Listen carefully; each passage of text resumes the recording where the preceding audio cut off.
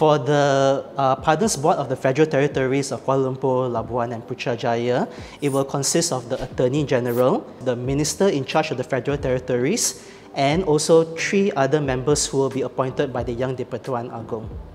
So there will be 5 members of the Pardons Board for the Federal Territory, and the Pardons Board will be presided by the Yang di-Pertuan Agong himself. So the role of the Pardons Board is just to provide an advice, but the decision-making person is still the Yang di-Pertuan Agong. Yes, decided cases have said that the power to grant the pardon rests exclusively and personally on the Yang di-Pertuan Agong. So the Pardons Board actually advises the Yang di-Pertuan Agong before he actually exercises his prerogative whether to grant the pardon or not.